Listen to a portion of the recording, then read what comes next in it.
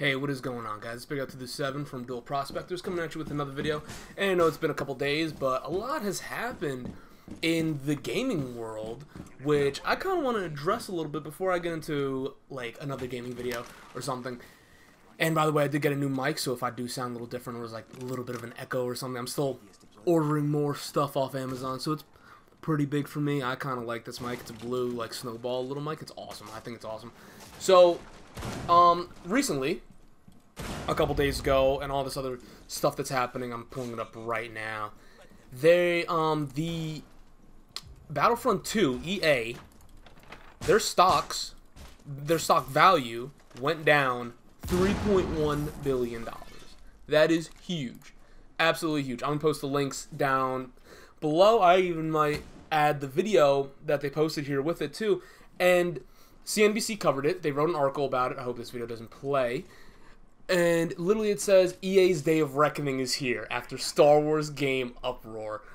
$3 billion in stock value wiped out. I love it. I absolutely love it. Like they knew it was coming. And they had to anticipate this. This is what was going to happen. And it's not like they lost. I mean, I guess they did lose $3 billion, but the thing that happened is their stock went down, but other stocks were going up. So it's like shareholders are super pissed about this because it's like, oh shit, like now we, like the competitors have a higher stock than you, and so overall the competitors are having 10 times, not even 10 times, but much more money. Here, I'll read it word for word. EA stock is down 8.5% month to date through Tuesday, compared with the S&P 500's 2% gain, wiping out $3.1 billion of shareholder value. Its competitors Take-Two and Activision Blizzard shares are up 5% and 0.7% respectively during the same time period. After EA gave a December quarter sales forecast slightly below Wall Street estimates on October 31st, some analysts suspected it was due to the Star Wars title. The shares fell 4% the following day. That is awesome. I mean, not for them, but that's awesome for gamers like me and anyone who's just a casual gamer about anything. Like, this is really big. This is huge for us. And, like, it's really a step forward for gaming. It's like, alright, you want to, like, fuck us over? Alright, fine, that's fine. We'll fuck you over. Like, that's, it really just comes down to that. And also, in other news, there is, this is from Forbes, from Battlefront to Destiny, why is everyone so mad about video games?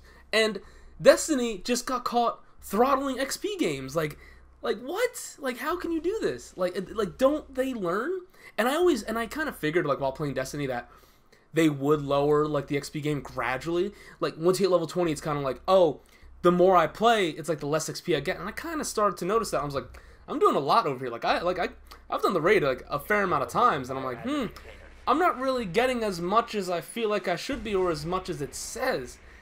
And, like, people, like, took action to this, and they even, all over Reddit, they were showing statistics, examples, and, like, all this other stuff, and I'm like, damn, like, people are really getting into this, and it shows how games, like, video games aren't what they used to be, and it's really sad.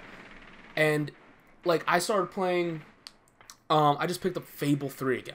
Like, I started playing, I mean, I'm not a big fan of Fable 3. I'm a huge fan of Fable, the original Fable. Loved it.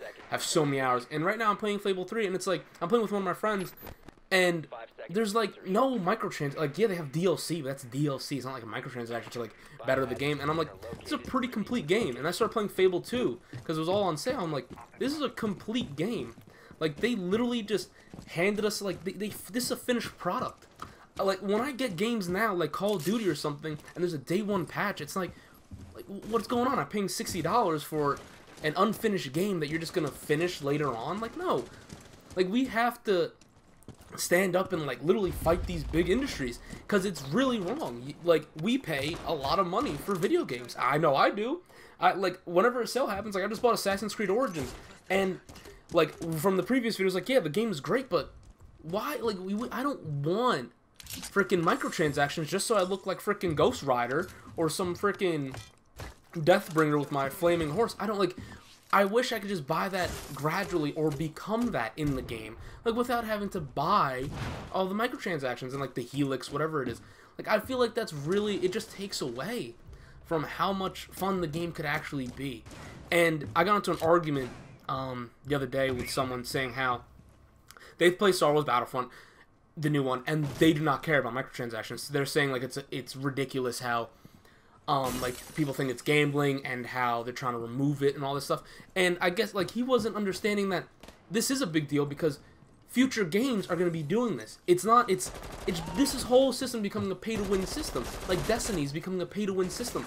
Like with the bright engrams, by making you, like, it literally stops your XP gain. It makes you, it's forcing you to buy silver, to buy bright engrams. Even though the bright engrams only offer cosmetic items and maybe some bright dust or like anything like a vehicle or something like that. Like, it doesn't really change the game, but still, it's the fact that you are halting my progress. I am busting my ass, and you're halting my progress just because you want some more money. That's ridiculous. To me, that's absolutely insane. And I feel like people should really be coming together and understanding this is an actual problem instead of fighting it. And, like, you have the whales who are just like, yeah, just keep feeding the money like it doesn't matter. And it's even shown that Star Wars Battlefront 2 is a pay-to-win game. Literally, like, I watched a video of a battle droid, a normal battle droid. No, it was just a normal droid. He had a shield up. He was hitting. He literally did not die. He could not die. I was in shock. I saw it on Reddit. I was like, oh, damn. All right, this is cool. I was so annoyed. I was like, this is absurd. He was like, yeah, proving everyone that star cards are freaking pay-to-win. And literally, he's just punching people. He kills enemies faster than a hero character. Heroes, I noticed, they take about like 2 hits with a lightsaber to kill someone. I was like, alright, I was like watching some gameplays. It's like, yeah, 2 hits with a lightsaber, which is absurd to me. 2 hits with a fucking lightsaber? Bro, you should chop someone in half. Those things could literally chop buildings in half. Like, Star Wars Force Unleashed, the fucking dude, like, literally cut ships in half. And I'm like, alright, word. And now over here with the Stormtrooper, like, he takes 2 hits. But this dude over here, he has a bubble shield. He might as well just be a Spartan. Spartan droid. He's just like, Roger, Roger. And just punches someone in the face and they go flying. Like, this is absurd. And it's absolute madness now. Games aren't what they used to be. And I feel like it's just going down the gutter. I really think that people should start coming together and really hammering this down. Really, you gotta start boycotting this type of stuff. I want release games. I want finished games. I don't want none of this, oh, I'm gonna pay $60 for a game, and don't worry, day 1 patch, the game's gonna be like 100-something gigabytes, like a quarter of an Xbox. Don't worry. It's gonna be great, but it's not. It's not gonna be great. It's not. It just can't be. When you implement things like this, it just can't be great. I mean, yeah, don't get me wrong. I would love to play the game. The game looks so much fun. If the game didn't have microtransactions, and don't give me that temporary, like, bullshit. Yeah, temporary my ass. They're just gonna bring it back right after the movie comes out, obviously. But, it's like, if the game didn't have microtransactions, I'd buy it. The game looks like so much fun. But also, it's very limiting. Like, literally, give me Star Wars Battlefront 2, the original, on the Xbox. I still play the game. On my PC, I still play the game. Because it's a good game. And they didn't mess it up. All we had to do, excuse me, was just build off that. Put new graphics on. And then people argue like, oh, well, that's just one crowd. Like, no, it's not just one crowd. So many people love that game, and it's still such a big multiplayer community. And I feel like that's, like, what's missing out right now in gaming. Like, we need one big game, single player or something. I mean, like, The Witcher. The Witcher? Like, everyone just bats an eye when it comes to The Witcher. The Witcher has no microtransactions. That game is fantastic. The game is phenomenal. And people are like, oh, it's a single player RPG. Yeah, it's a hard ass fucking game. And get over it. Like, that is what they should be doing. Though that studio bust their ass to make a fucking game. And the game came out great. I would rather a publisher to take 10, like, as long as they need to finish a game instead of rushing it and then fixing it along the, just take as long as you need, release the game, and I want it to be a good game. Just release it, no microtransactions. You have enough money. Literally, you have enough money, just make the game. You know, I don't understand, like, how much more money you need, how much, you can't just suck my wallet dry, alright? Like, EA, it's in the game, no, it's in your wallet, alright? Literally just feeding off that. And that's really all I have to say for this video, guys. Really hope everyone enjoys the new mic, and get ready for another video. I might do, I picked up a few other games, like, just like little games, like Stardew Valley and whatnot, like The Gungeon, like just like little things like that. Super fun games. They're super fun. So I might be like making like little like montages of that stuff, or I might be doing some like finding stuff on the internet and just slapping it together and just like talking about it, because I've seen some pretty crazy shit on the internet for some odd reason, like on Reddit. Reddit's just madhouse, and then 4chan is just scary. So I mean, I don't fuck with 4chan. But hope everyone enjoyed. Please like, subscribe, and do you guys do best. Stay frosty. And if you guys really want to leave me some feedback, it really does help me out. And every single time, like, someone left me feedback about getting a better mic. Do you know what I did the next day? I bought a mic.